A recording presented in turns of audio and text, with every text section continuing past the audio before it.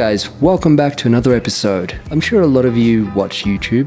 You might have come across a few people on YouTube, people like Peter McKinnon, Philip Bloom, Gerald Undone, Peter Lindgren. All these guys have one thing in common. They all have a great looking studio space. You might think, of course they do, they earn revenue off YouTube and other sources. Here's the thing, you don't need a lot of money to create a good looking studio space. If you're a newcomer to YouTube like I am, you don't necessarily have all the money to splurge on expensive camera gear and expensive lighting. And so why don't we go and explore what makes a good content creation space, see the factors that make this work. So let's start off with lighting. Your best source of light is free, and unless you live in the Arctic Circle, you can use this year-round. I'm talking, of course, of the sun. Using window lighting is probably one of the most easiest and effective ways of lighting in photography and film. And best of all, it's free, it doesn't cost you a cent. But of course, it's not always available. Take my location, for example. I'm filming in my garage right now, and there's a small little window to the side that's not really accessible and it's not really practical. It doesn't offer me the best solution. I can't exactly move my whole computer desk to that window in the corner as it's high up on the wall and won't really offer any solution to my studio. So if you're in a similar situation, consider probably investing in a small lighting source. Currently, what's lighting me right now is the Rotolight Neo 2. It's currently on loan from Sunshine Co. in Johannesburg, and no, I have not been asked to promote this product. I'm not being paid to promote this product. I'm doing it out of my own free will, and I won't review products I don't like, and I won't use products I don't like.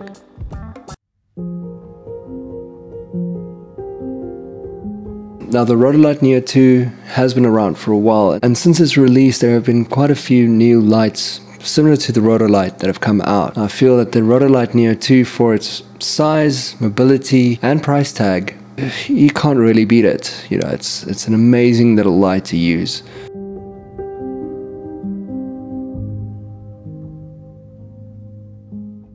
For a studio shoot like this, plug it into AC power and let it run like it's currently doing. However, if you are going out in the field and you don't have access to AC power, you can plug in a few batteries. I think it takes about 6 AA batteries, plug them in at the back and you have power for a few hours. If you look on the rear of the light, you're met with an LED screen and 2 red knobs. The one knob changes the brightness, while the other knob changes your color temperature. Pushing these 2 knobs simultaneously gives you access to the menu. Browsing the menu, you're met with options to control strobe lighting, your flash sync speed, some special effects, and a few other things. It's a versatile light that offers your photographers and your vloggers a good starting point, as you can use this as a continuous video light, like I'm doing right now, or you can use this as a high sync flash for photography. And as a bonus, Rotolight has decided to even throw in compatibility with the Elinchrom Skyport. Besides the Skyport, Rotolight has also given you some light filters and diffusers. The filters and the diffusers you can slot in between the light and this little plastic thingy. Although, when it comes to lighting, I do prefer something a little bit bigger. Now, when it comes to a secondary light, it's often nice to have it a little bit subtler and maybe with a dash of color. This one I'm using right now is not an actual photography or film light. It's a bit of memorabilia from a band I really like.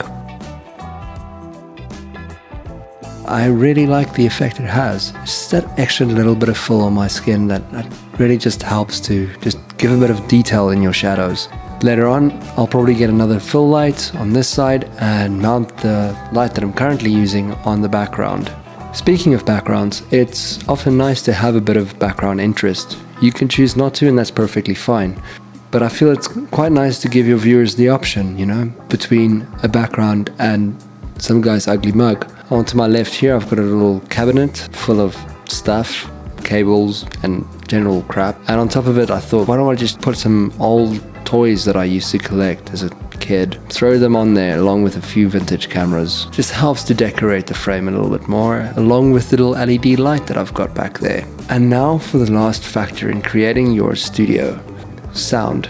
This little thing right here. Sound is probably your most important thing when it comes to filming, besides obviously your camera and what you're filming. If you have good sound and you have bad video, as I said before, it doesn't really matter as long as you've got good sound. And now obviously I'm filming in my garage right now, and as you can hear,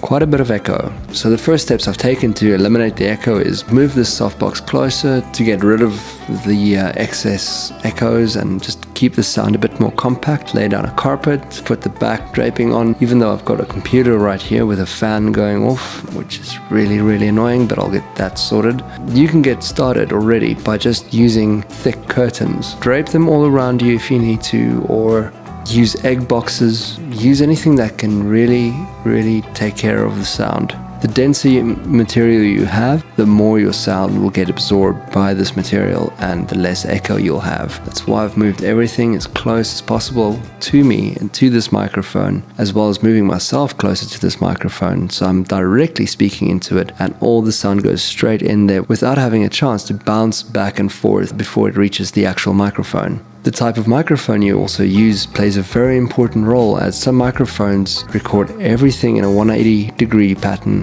while others record straight ahead, like this one. This is the Rode VideoMic Pro Plus, and I love using this as an on-camera mic as well as a voiceover setup or vlogging. Really works well, and I feel that the audio on this mic is just so crisp. I love it. So that's it, guys. I hope you found this video informative, helpful. If you're starting out like I am, let me know your thoughts in the comments below. Hit that like button if you like what you saw, and subscribe so you get future updates on this channel, and I'll see you in the next one.